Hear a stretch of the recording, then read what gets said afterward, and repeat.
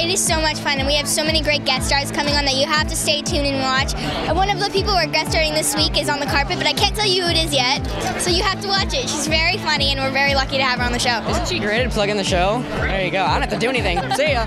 You know, I love, you know, 2.5 Men and How I Met Your Mother. Those shows are great. They're on Wednesday night at 8:30, and I mean, I love those shows, and I love MTV. Everything on MTV, I just absolutely love. Is the cast of Jersey Shore going to be here?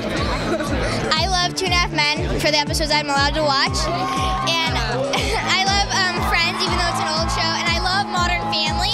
One of my friends is on it, and I think it's the funniest show I've ever seen. And I love Old Christine, that comes on right before us at 8 o'clock on Wednesday night. Yes, and then ours is at 8:30 on Wednesday night, so you have to watch it. I'm really looking forward to see Snooki. Snooki. Taylor Swift.